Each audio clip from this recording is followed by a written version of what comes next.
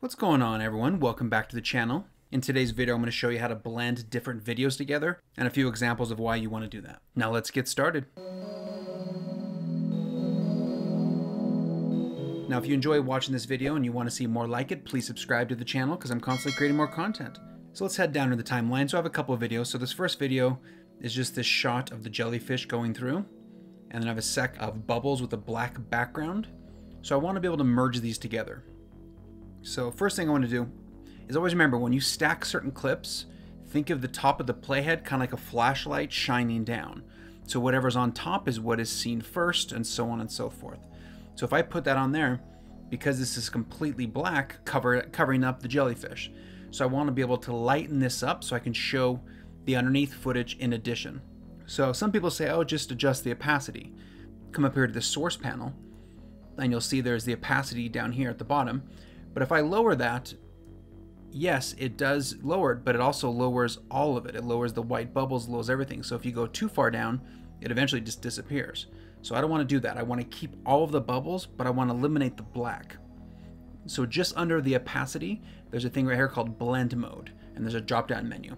And there's different sections here. There's this first little section here for the darken, the next section's for lighten, overlay, the differences, and then hue and saturation and color. These different brackets will kind of focus on different things. So for example, this right here is saying we want to keep the darken and eliminate the light. And this is saying we want to keep the light and eliminate the dark. So for example, if I click this, it kept all of the light features in that video clip, like the bubbles, and then it made all of the black transparent.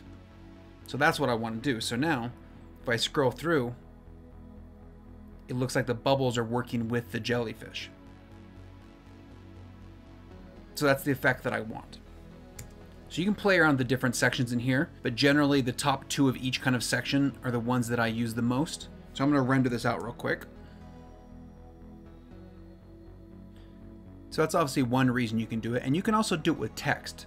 I'm going to put this text above both of these.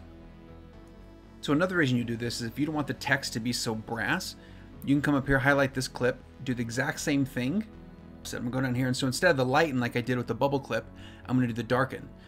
So I'm essentially saying I want to keep all the dark colors in this video, and everything else I want to become clear or blend in better.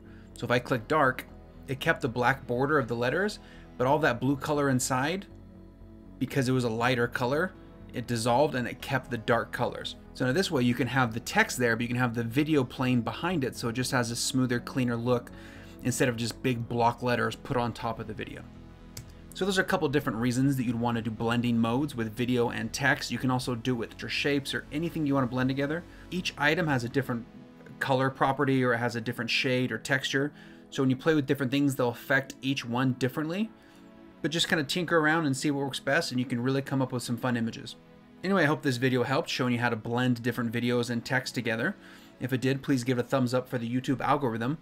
And if you want to see more videos like this, please subscribe to the channel. That being said, have a great day. Later.